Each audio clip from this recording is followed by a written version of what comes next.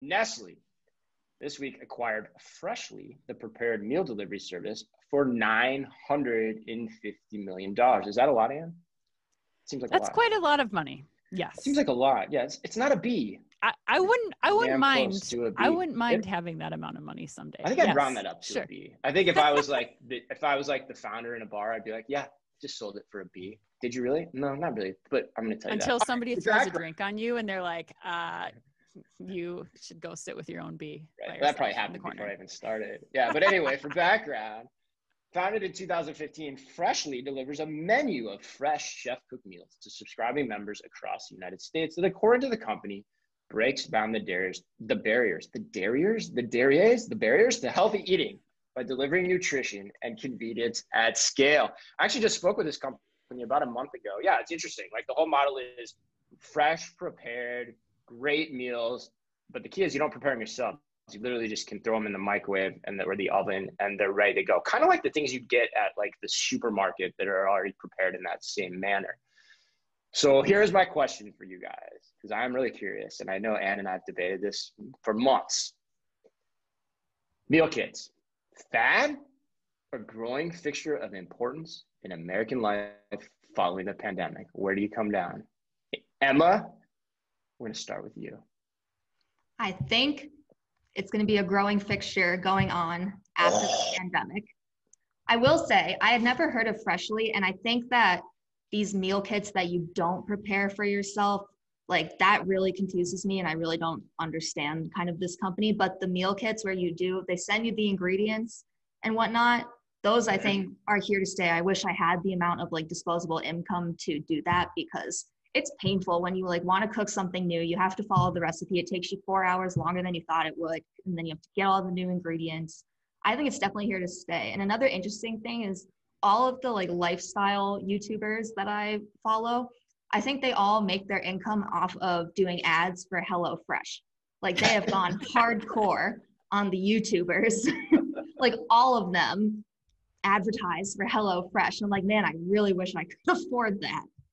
That's funny. And what do you think? So Emma, bullish. That surprised me. I thought you were going to be negative on this one. This is why I love this is all spontaneous. And what do you think? Now, let me preface this by saying I am not the target customer. I am not a meal kit person. I am not a Freshly person.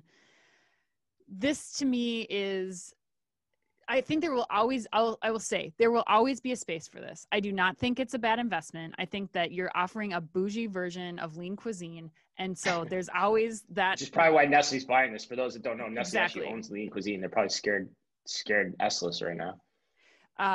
But this is not inexpensive, you guys. Emma alluded to that earlier, but like, yes, this is a great benefit for people if you can afford the cost. I mean, even with Freshly's like middle of the road package, plus a $6 shipping fee every single time that you get it delivered, and you have to be home for the delivery, which right now is not a problem for a lot of people, but going forward, I think is something to factor in.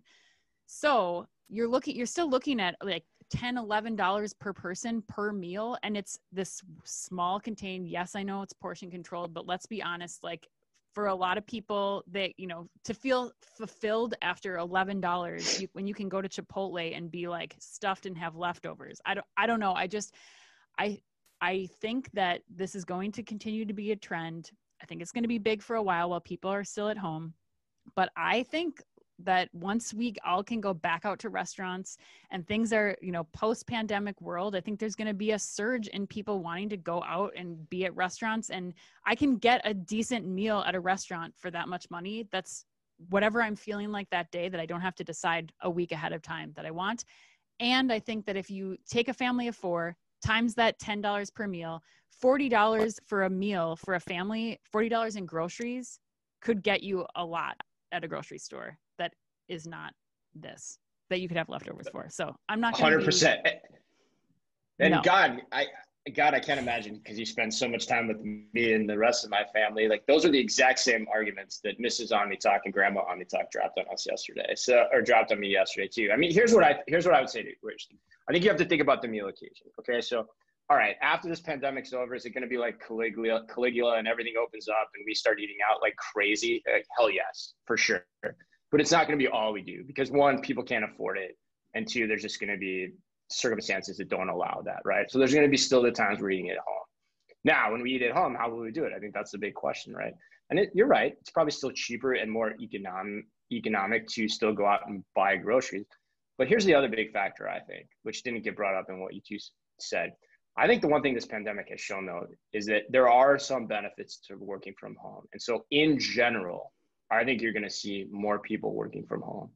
And if you are working from home, and especially for lunch, which I think is what Freshly is really going after, and why the lean cuisine comparison actually, quite frankly, is, I think, apropos, is you're not going to have the ability to go out for lunch like you would if you were typically working downtown or in a suburb or whatever. That's going to take you time. It's also, like, relatively speaking, also on par expensive. And then as more people adopt this, the prices will come down too. So I think there's some efficiencies, that are gained by using these types of setups to feed your stuff if you are working from home. And so in mass, would I macroeconomically bet on the fact that that's going to happen? I would. And therefore, I think there's still more room to grow here and more adoption that you'll see from this. The other thing, I've tried it. I've been using Blue Apron. I'm singing their praises. Like, I just love it. I'm learning how to cook for the first time. It makes me more efficient in my life because I don't have to go to the grocery store. Everything's there. I don't waste as much either, which I think is interesting. Now there's the plastic and all that stuff, but like, I don't know. I think it's here to stay. But hey, been wrong before. And you get the last word. I just think that I agree with your what are the trends coming out of this? Will more people be working from home? The lunch thing, fine. I agree with you. Like, there is a value to having these. It's not a business I'm saying is not a viable one. There's definitely a market for it. I think you're a Blue Apron person because you're at home right now and your family's at home and you have 100%. Time and your day's different. When you used to get home from work, when we were working back in the day at our old jobs, and you'd get home from the office at 6:30, I don't see you whipping up the meal kits I don't know. I think you're right. But again, that's actually what my family said too. But I was like, but Saturday and Sunday is different. Right. And I am working from home, and like all that kind of stuff, that factors into it. But, and you can't go out for a dinner. Like, you guys have been using them a lot on the weekends, right, Chris? Because you guys aren't, you want to have a nice dinner. It is a lot of work to make a nice dinner to do that. So like, yeah, this makes sense right now for you because you're substituting that Saturday night date night with a Blue Apron meal date. I just don't know that you're going to keep doing that post-pandemic. At least I sure hope not, because I really want to get out to the restaurants again. Yeah, you're right. It's a little nice cooked dinner, a little bottle of wine, a little movie. I see what you have on deck this weekend. Yeah, that's what we got planned this weekend. And what Blue Apron meal are you making this weekend?